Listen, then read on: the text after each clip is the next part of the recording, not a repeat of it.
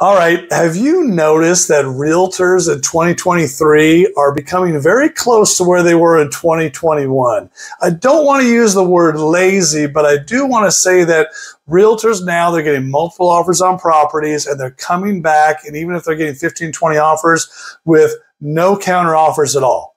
And the responses we're getting a lot of times are just, oh, well, the seller just decided to take this offer. Where a few years ago, before 2021, before 2020, the pandemic, they would get 15, 20 offers on a home, and they would go ahead and they would counter offer almost everybody a lot of times. And it might just even be to say, hey, give us your best and final. And then you could have a discussion with them and see where you could go. But a lot of times now, what they're looking for on that first offer is your best and final, because a lot of them have now gotten comfortable again to where it's easy. I don't want to say easy, but easier to list a house because now there's so much competition.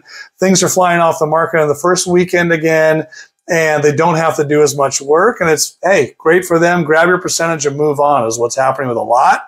And so if you're going to write an offer right now, obviously have your agent. If it's me, I'm reaching out to the listing agent, talking to them.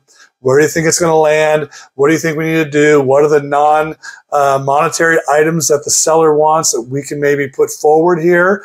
And then let's see if we can put the best offer forward, because a lot of times now they're just going to look at all the top offers. Like let's say they get 15 offers. They may just look at the top 3 and maybe just counter them and nobody else. And so you're done if you're not in that top 3. So put your best offer forward that you feel that you want to pay for that house. And just, feel good about it that you're not going to leave anything on the table. Here's where we're at. Like I had a guy call me today, say, hey, we got a listing coming up at like 1.7 million. Is that something your client would be interested in? Because you only offered 1.3 on this last property. I was like, that's kind of our levels 1.3. We can't go up to that. We won't waste your time.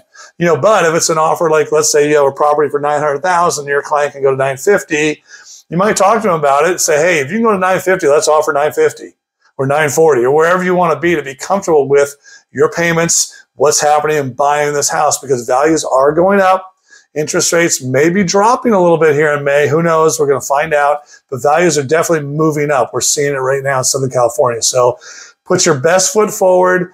Don't miss out on a great property just because you think you're going to get something back. Because right now, realtors are not sending counter offers back. They're just going straight at it, grabbing the best offer and moving on. Okay? Something to think about. DM me, put your comments down below. I'd love to know what you think.